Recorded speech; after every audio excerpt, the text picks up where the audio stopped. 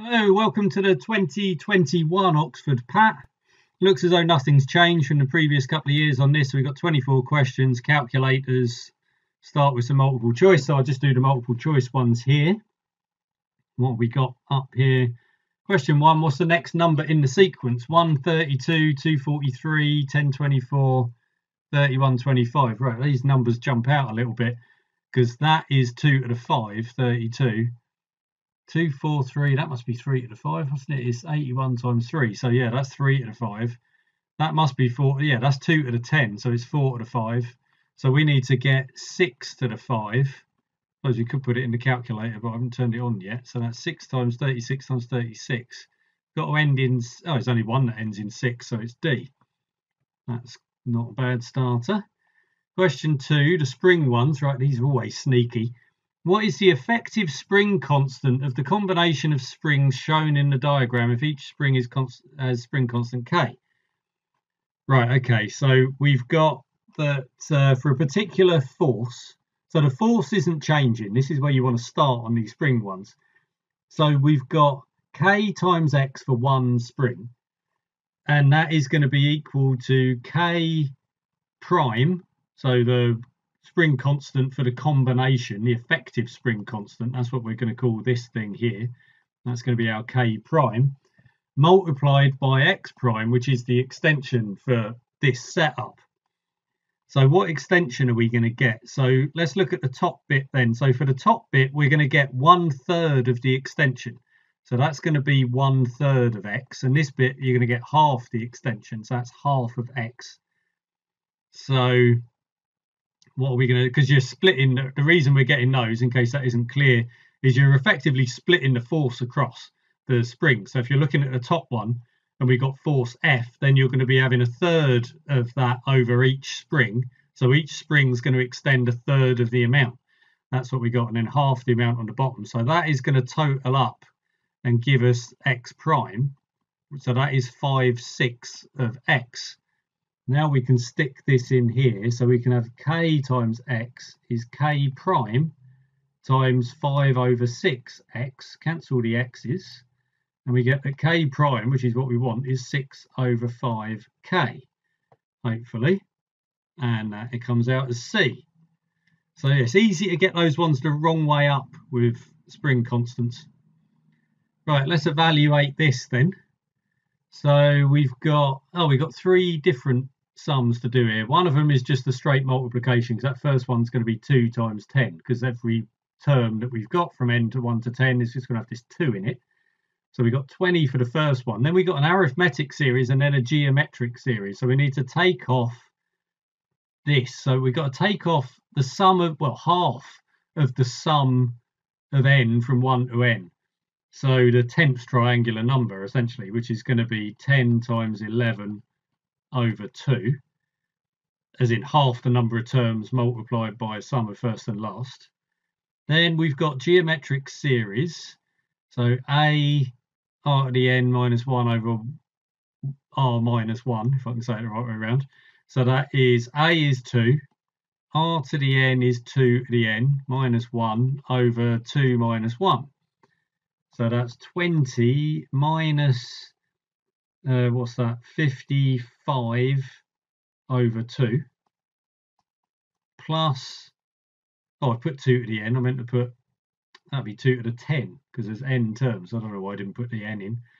So 2 to the 11 minus 2, oh, all over 1, so that just goes away. So we've got 18 minus 55 over 2, so 36 minus 55 is minus 19. So we got 2 to the 11 minus 19 over 2 gives us C. Right, that was fine. Question 4, 5 different ions accelerated by rest. Oh, from rest, I mean by the same potential difference. You can't be accelerated by rest. From rest by the same potential difference. What will have the smallest final velocity?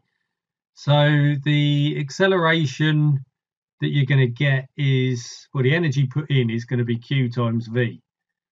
You know, voltage is joules per coulomb multiplied by coulombs, and you're going to get the joules. And that's all going to kinetic energy. the v is a constant, so we want the smallest final velocity. V is going to be proportional to q over m, all square rooted. Everything else is a constant. So if we want small v, smallest v means smallest q over m. So let's just look at our q over m's. What have we got? We've got 2 over 6. Well, 2 over 7 is smaller, so it's not going to be that one. 3 over 7 is bigger than 2 over 7. 3 over 9 is bigger than 2 over 7. 4 over 9 is bigger than 2 over 7, so it's B. All good. Question 5. Gravity on the moon is 1/6 that of Earth. Okay. Ball dropped on Earth from height h takes the time t to reach the ground. From which height should it be dropped on the moon so it takes the same time t to reach the surface?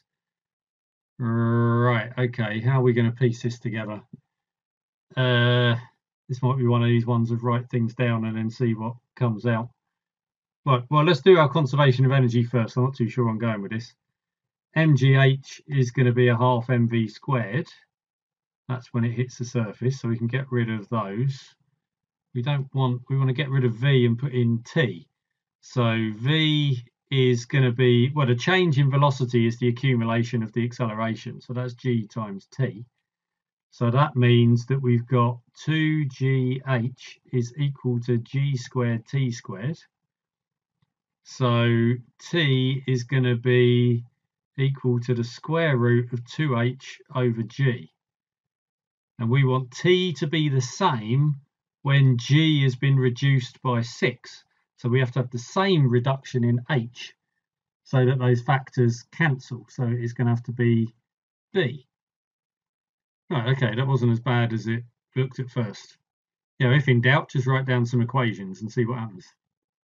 Right, 2 unbiased dice are rolled and the numbers obtained are added. If the probability of getting the sum S is PS, which of the following statements are true? Oh, great. Okay, so we need to work out all of these things here. Well, let's do some of the easy ones then.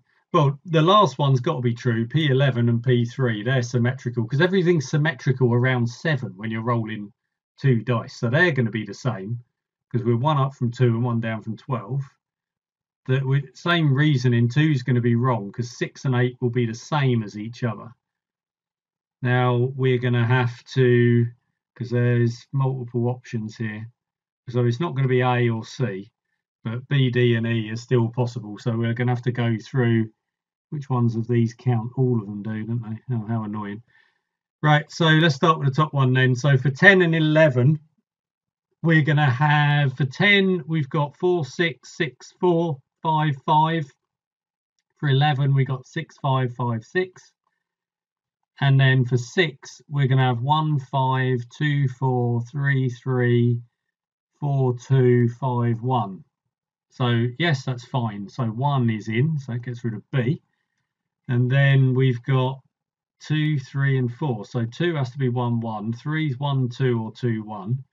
4, 1, 3, 2, 2, 3, 1. So we've got 6 of them there. So for 7, 1, 6, 2, 5. Yeah, these are just going to be symmetrical. 3, 4, 5, 6, 4, 3, 2, 1. So they are the same. Oh, but they want it to be greater. So we've got no 3. Right, so it's going to have to be E. So these things are going to have to be the same. We might as well check while we're at it. Oh, we already know 7. There's 6 of them. And then for 5, we're going to have 1, 4, 2, 3, 3, 2, 4, 1. So that would be 6 of them as well if we multiply by 1.5. So yes, that's correct. So we've got E. Well, that was fiddly rather than anything else. Question 7. A light ray follows a path through 3 media separated by plane boundaries as shown in the diagram, with refractive indices M1, N2, N3. Right, okay, wonderful. So we haven't had a question yet. Oh, which of the following sequences put the refractive indices in order of increasing value? So increasing value. Well, we know here, well, if we're refracting towards the normal, so N1 must be less than N2. So we've certainly got that. And then here we've got, what is that saying? Is that going to be, well, I suppose we're saying that's total internal reflection, not that it's just a mirror. It's a mirror. I don't really know what that means. I'm not sure I've ever looked at what the refractive index of a mirror would be. So let's go with total internal reflection then. So that means that N2 would have to be greater than N3 if we're getting that, because it needs to be moving away from the normal. But if it's, so what can we say about N1 and N3 then? So, well, if it was N1, it would come back out again. If N3 was equal to N1, we'd reappear if we had that. So it must be that N3 must be moving, well, it's moving further away from the normal. So N3 must be less than N1 in order for it to reflect. Otherwise, it will go all the way through. So N2 is the highest. Which order were we wanting to go in? We're wanting to go increasing value. So we want N2 at the end. So it's got to be C or D. And then we want N1 in the middle. So it's going to have to be D. So yeah, N3, N1, N2. That was tricky. Assuming that's what they're going for. That they want that to be total internal reflection. Otherwise, a little bit stuck what to do.